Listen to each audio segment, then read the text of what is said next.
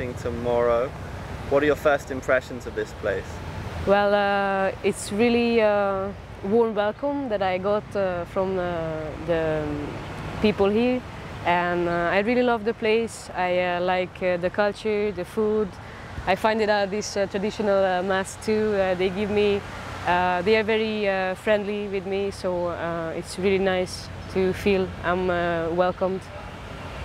Could you tell us a bit about your background as a fighter, and how did you come to WLC and now you're fighting Lethwei? So I started with Muay Thai, and after I had not a lot of fight in Muay Thai, and I changed for K1 and kickboxing and boxing, because I'm from Hungary, and in Hungary there was not a lot of chance to fight in Muay Thai rules. So after that I always found it a bit like annoying for me, the gloves, and I was really watching. I was a big fan of the bare knuckle fights, and I got an opportunity. They offered me a fight here, and I immediately said yes, because I wanted to try myself fighting without gloves. So it's kind of like a real fight, you know, kind of like a street fight, but illegally.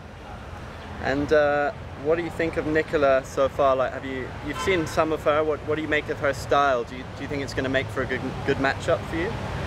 Yeah, I think so. I watched her videos with my trainer, and we were like setting up kind of like a strategy, and I train like I followed the strategy when I was training. I think it's gonna be an exciting fight. I will try to do more exciting things, and I don't want to do like a boring fight. So I will do my best. Yeah, she's good.